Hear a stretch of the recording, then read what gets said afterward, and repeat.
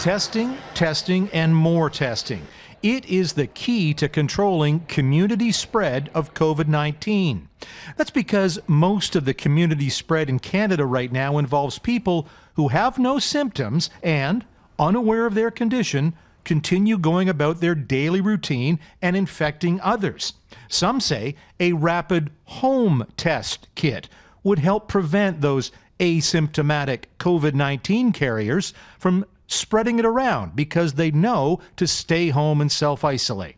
We could open up businesses. If everyone could spit on a piece of paper every day and check themselves for COVID, we would catch cases. We wouldn't catch all of them, but we would catch enough that we could open up. We could do that, but that actually would require federal leadership. Health Canada has approved a handful of rapid test kits, but those can only be used by healthcare professionals. Health Canada has neither approved nor is currently evaluating any rapid home test kits. Meanwhile, the United States Food and Drug Administration this week announced it had approved yet another home test kit.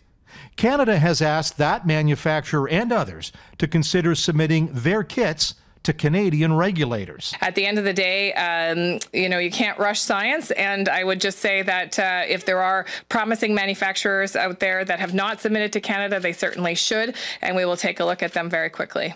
If those test makers do submit their products to Health Canada, experts hope approval is, in fact, speedy. The tests are getting better, and over time, the false positivity rate is declining.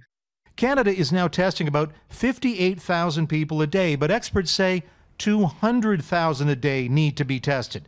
And rapid tests, including rapid home tests, will be critical in meeting that testing capacity. David Akin, Global News, Ottawa.